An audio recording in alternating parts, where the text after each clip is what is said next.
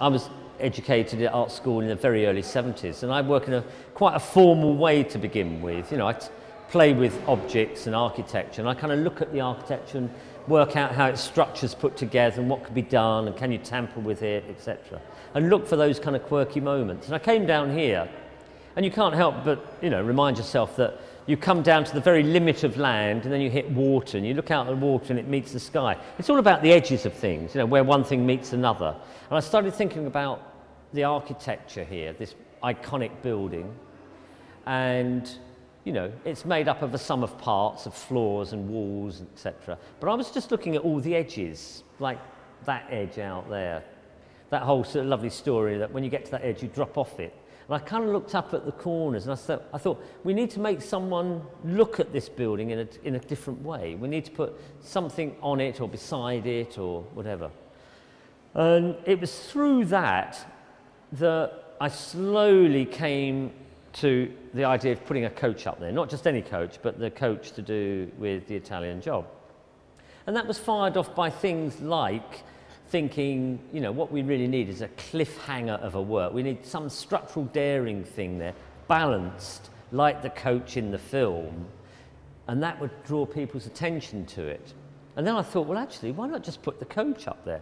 And I came to that conclusion when it was discovered that we were being umbrellaed into the Cultural Olympiad project as a regional project, which meant, you know, this was a Cultural Olympiad project that was a flag-waving piece for our, you know, our team in the UK. And I started to think about the Italian job coach as being a flag-waving piece. It's a red, white and blue coloured coach. And it seemed to be like the perfect Bexhill Union Jack.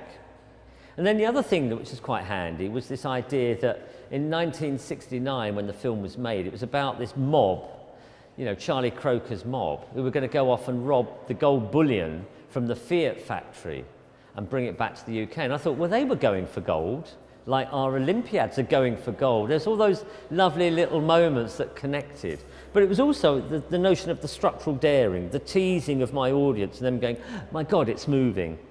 But it's also that sort of thing about the limits of things as well. You know, if you went too far, what does that mean? And it's about, you know, like how people play with ideas. So sculptors play with ideas, you know, working things out. Some things are good, some things are bad. You're right on the edge of how things can be successful.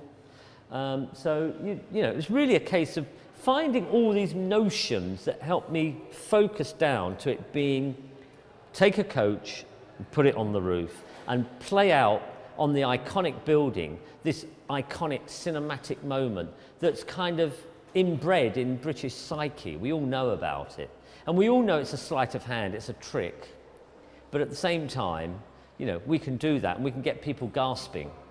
And also it was never intended, but there's always a kind of element of humour in a lot of the work that I produce, and I think that has also endeared it to my audience here and nationally, that they know the film, it's a laugh, let's go and look at it, it's something that's easily recognised. You don't really need to have an art grammar to kind of get it, you know what I mean, and think, my God, I'm looking at something extraordinary.